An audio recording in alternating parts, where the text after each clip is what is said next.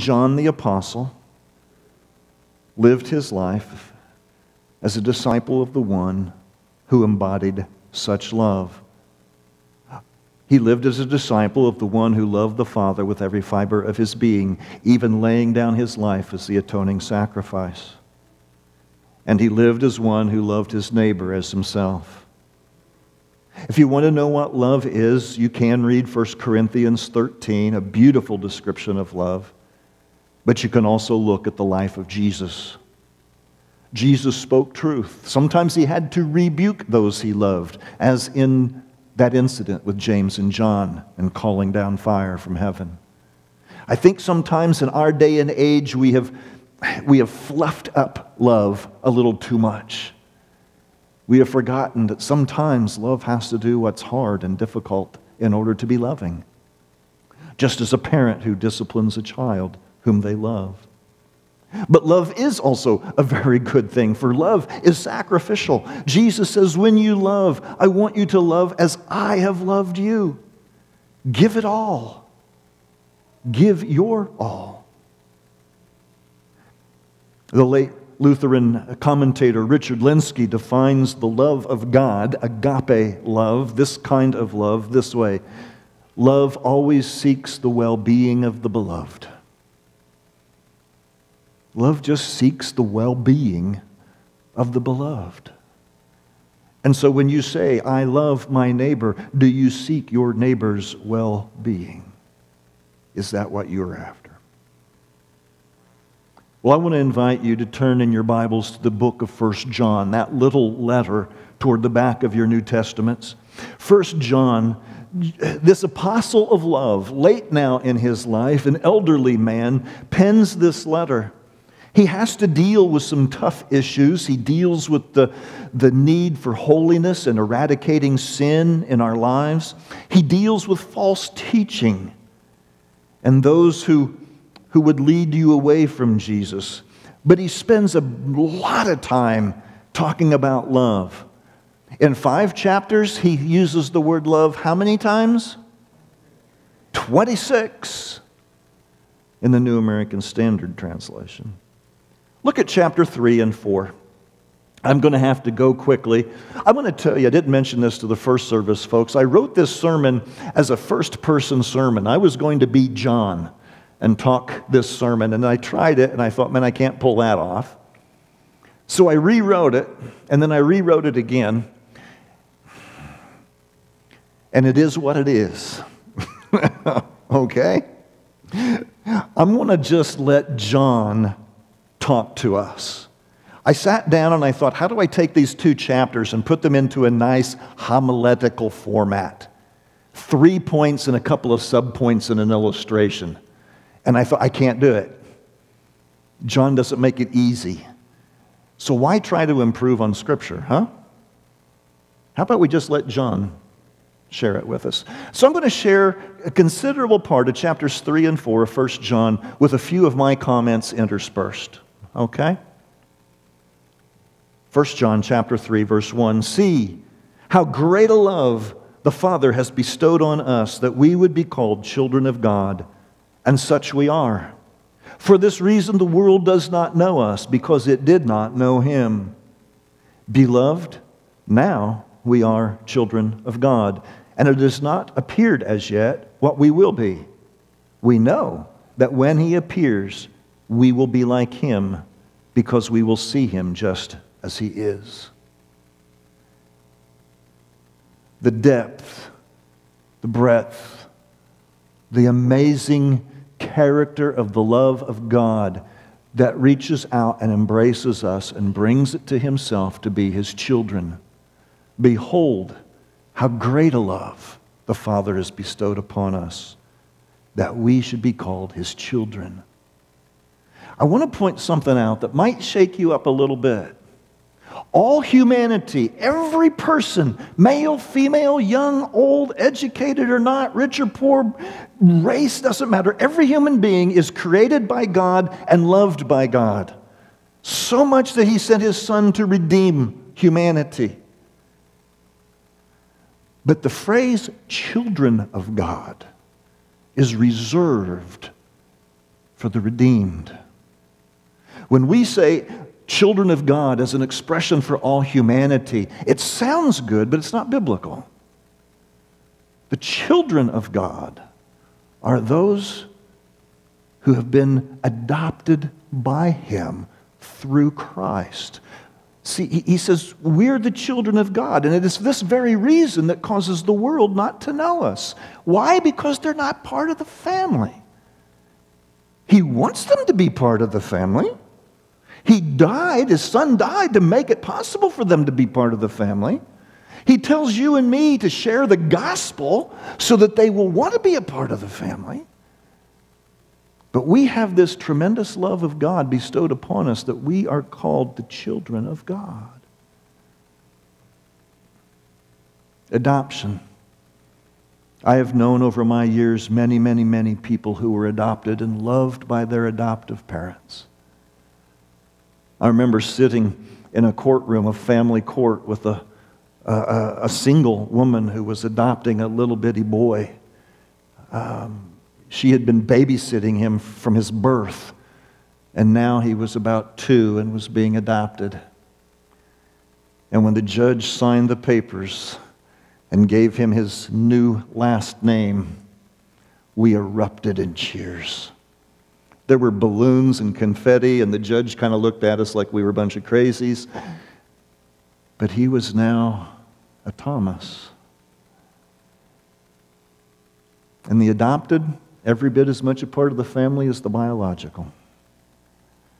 That's what God, Paul tells us that God has adopted us. We are every bit as much His sons and daughters as is the begotten. That should shake you up a little bit. Not that we're divine, we're human. He's not, He's God. But we are His sons and His daughters. What love. What love. Now let me drop down to about verse 10. I'm skipping over some things here, but he says, by this the children of God and the children of the devil are obvious. He makes a distinction here, folks, between those who know Him and those who don't, between the redeemed and those who have not yet received Jesus. The children of God and the children of the devil, they're obvious. Anyone who does not practice righteousness is not of God, nor the one who does not love his brother. For this is the message which you have heard from the beginning, that we should love one another. What is the characteristic of the family? Love. Now, the characteristic of the family is that I go to church 2 Sundays a month. No. The characteristic of the family is that I say grace at dinner. No. The characteristic of the family is that I don't drink, cuss, swear. No. The characteristic of the family is love. He goes so far as to say that if we don't love the brethren, if we don't love our brother or sister, then we truly need to question whether we are a child of God or a child of the devil. Like I said, this can be a little bit harder, can't it? It's easy to go, I love God. I love to pray. I love to read Scripture. I love to gather with His people and sing songs of praise. I just love God. But when I look around in the pews, man, there's Rich.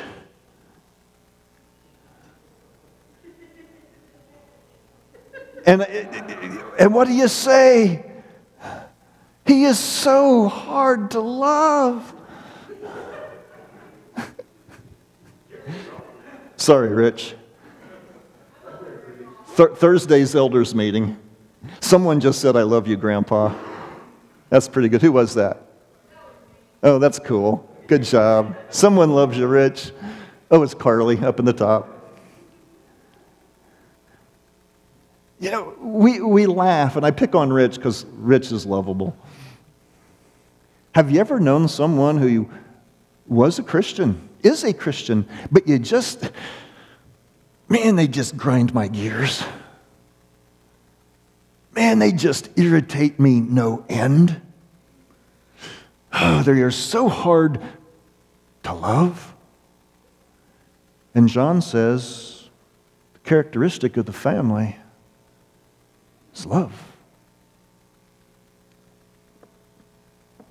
And Rich, just so you know, over the 16 months I've been here, I've grown to really love and appreciate you. So don't go home wondering, does the preacher really not like me?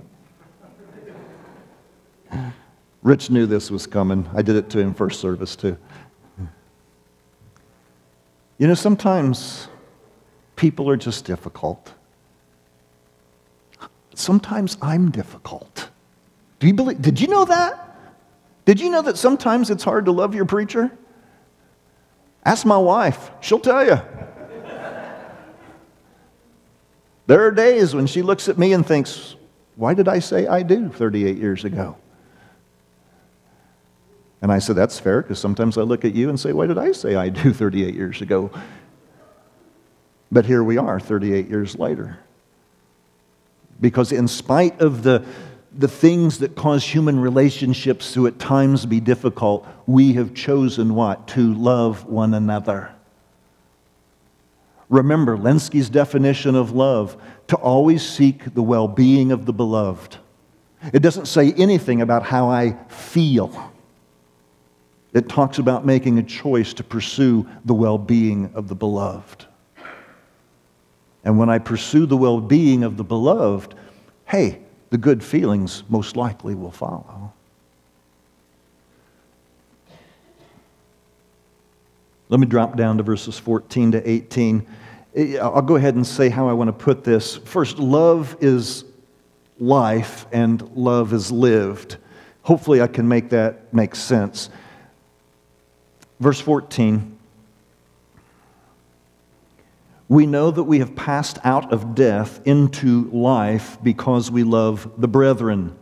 He who does not love abides in death. Therefore, what does he say? Not only is love the characteristic of the family, he says love is the very essence of life. The absence of love is death.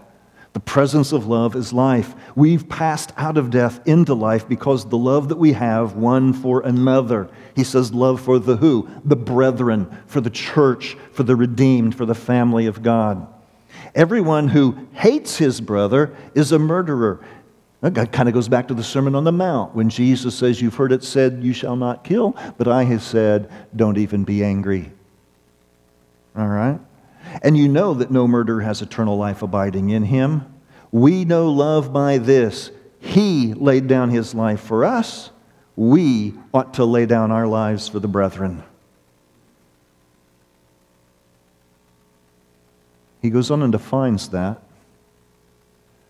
And I found it interesting. Rich and I did not coordinate, but I talked with Rich after first service because what Rich said about the old King James usage of the word charity, that's the old word for love, but using the new definitions of these words to link love and charity is a good thing because John does it here 2,000 years ago. Hear what he says, whoever has the world's goods and sees his brother in need and closes his heart against him. That's a very descriptive image, isn't it? I have goods, you have need, but I close my heart toward you. John says, how does the love of God abide in him? Because the love of God sent his Son. He laid down his life. Little children, let us not love with word or with tongue, but in deed and truth.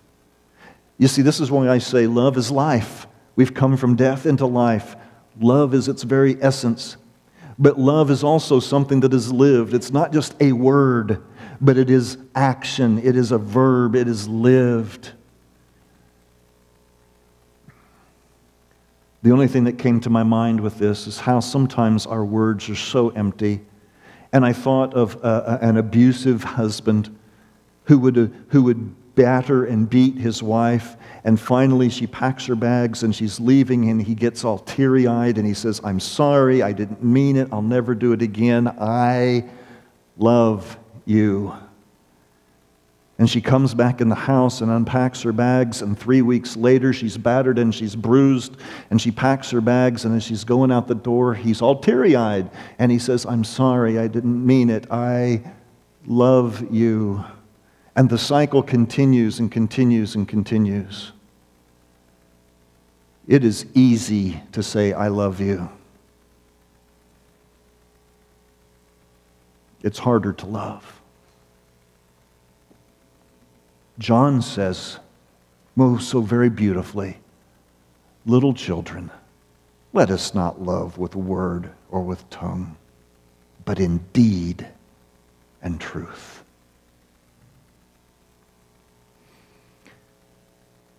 Well, my sermon has gone on far longer than the first service. I still have quite a bit to cover, so let me go through very quickly with you, if you'll allow.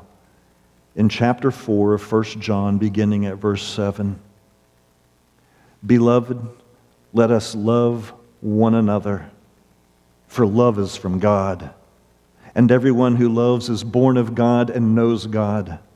The one who does not love does not know God, for God is love. By this the love of God was manifested in us, that God has sent His only begotten Son into the world so that we might live through Him. In this is love, not that we loved God, but that He loved us and sent His Son to be the propitiation, or the atoning sacrifice, for our sins. Beloved, if God so loved us, we also ought to love one another. No one has seen God at any time. If we love one another, God abides in us, and His love is perfected in us. By this we know that we abide in Him and He in us, because He has given us of His Spirit. We have seen and testify that the Father has sent the Son to be the Savior of the world. Whoever confesses that Jesus is the Son of God abides in Him and He in God. We have come to know and have believed the love which God has for us. God is love, and the one who abides in love abides in God, and God abides in him. By this, love is perfected with us, so that we may have confidence in the day of judgment, because as He is, so also are we in this world. There is no fear in love, but perfect love casts out fear, because fear involves punishment, and the one who fears is not perfected in love. We love because He first loved us. If someone says, "I love God," and hates his brother, he is a liar. For the one who does not love his brother whom he has seen cannot love God whom he has not seen. And this commandment we have from Him, that the one who loves God should love his brother also. There's a whole other sermon in those verses. First of all, just take note that God is love. Now, that doesn't mean that God is just some kind of nondescript, ambiguous feeling floating through the galaxy. It's that in God, if you want to understand what love is, look at God. Hear His words, see His heart. God defines what love is. He also tells us that we love because God first loved us. It's not that we said, "Oh yes, God." No, God said, "Oh yes, humanity. Created in my image, rebelled against my will, but I seek the well-being of my beloved humanity, and I sent my Son."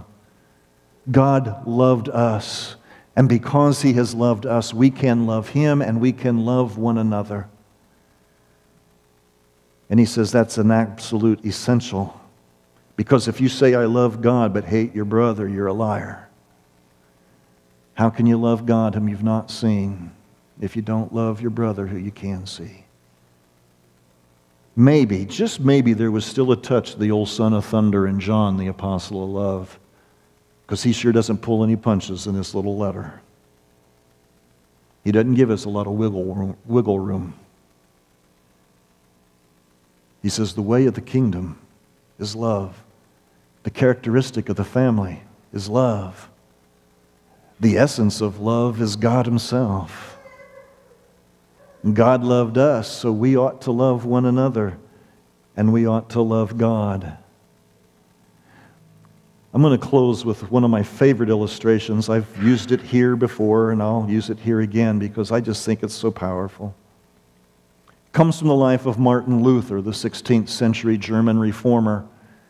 He was still living as a Catholic monk in a monastery, and he was in his cell, his room, a very small area, and he is wrestling internally with spiritual matters, and he's cursing the devil.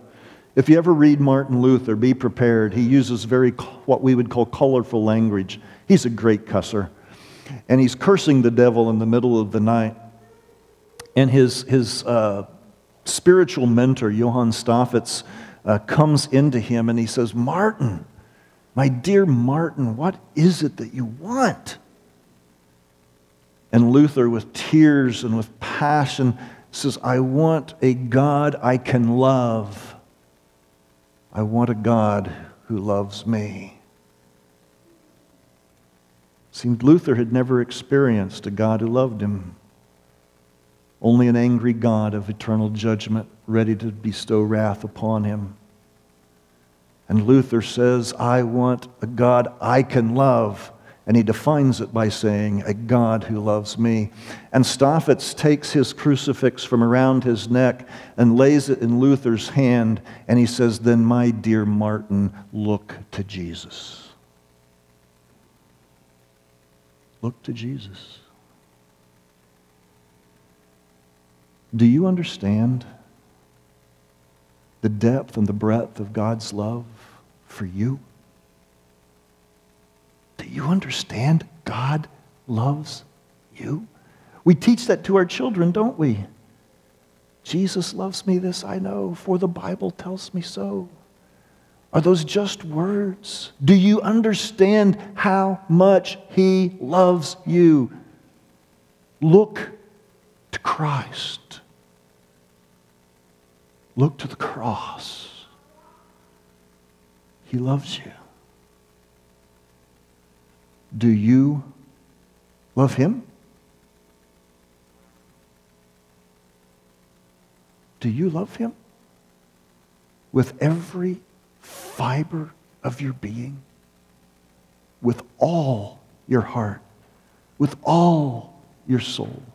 With all your mind? With all your strength? Do you love Him? And take a minute to look around, either physically or literally or symbolically. Do you love your brother and your sister? The men and women who are sitting around you this morning. Not just in your own pew, but 3 pews back or 3 pews forward.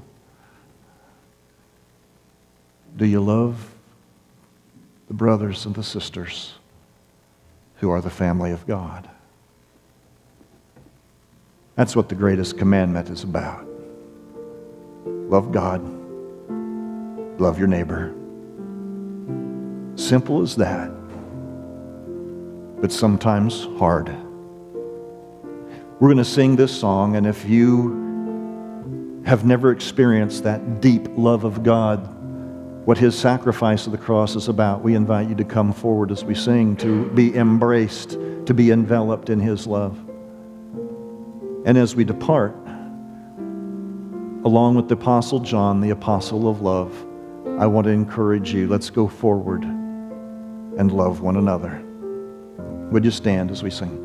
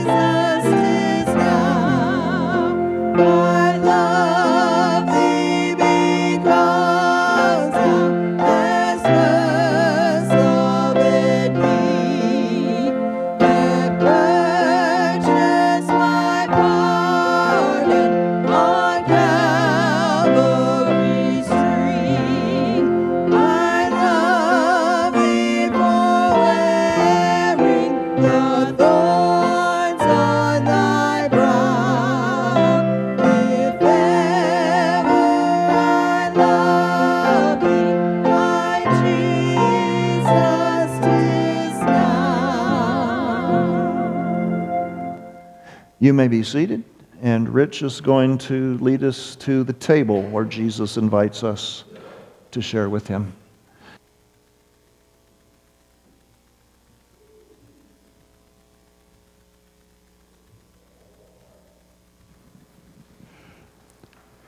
John 13, verses 34 and 35, Jesus says, "So now I'm giving you a new commandment. Love each other. Just as I have loved you, you should love each other. Your love for one another will prove to the world that you are my disciples." I came across a story this week, and it kind of reminded me of my high school days, when I thought I should learn to speak Spanish. And I took it for 1 or 2 years, I don't remember, but my knowledge has definitely faded. But go on, get past Buenos dias, me llamo Ricardo.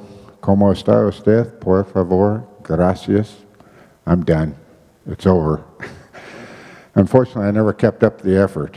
And even now, I can say that I want to learn the language, but that doesn't mean a lot if I don't want to put in the time and the effort and the follow-through so that I really do learn to speak it.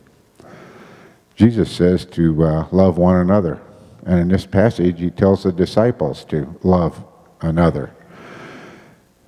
By doing so, people will know that they are his disciples. Jesus knows actions reveal our true beliefs and our motivations. Jesus encourages followers to live out their faith and loving one another well.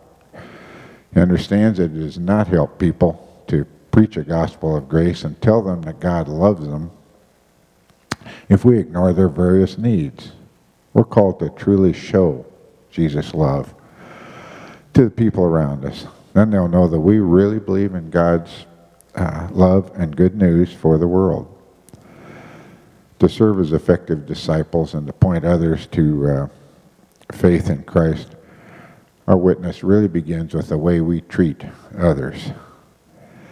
Please remember God's love, and that he sent his one and only Son to die for us. We just keep this in mind as we partake of these emblems that represent his body and blood for the forgiveness of our sins. Would you pray with me, please? Dear Heavenly Father, we just thank you so much for showing us your unconditional love and your forgiveness by sending your Son, Jesus, to die on the cross for our salvation. I pray that our lives will be faithful to you and honor you as your disciples. And please help us to be mindful of Jesus' sacrifices as we partake of these emblems that represent Christ's body and blood. We give you all the praise and glory. It's in Jesus' name that we pray. Amen.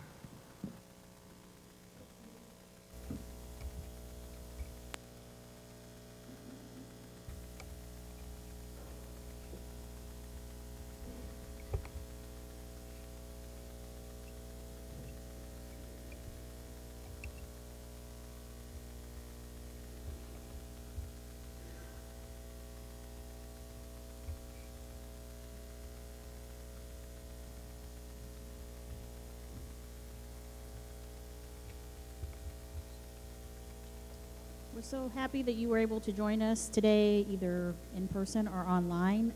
Just a few announcements as we dismiss. Please stay in your pew until you are dismissed, and please do not congregate in the narthex. This is my repeated message of this week. Oh, also have a great week. Would you please stand and sing with us?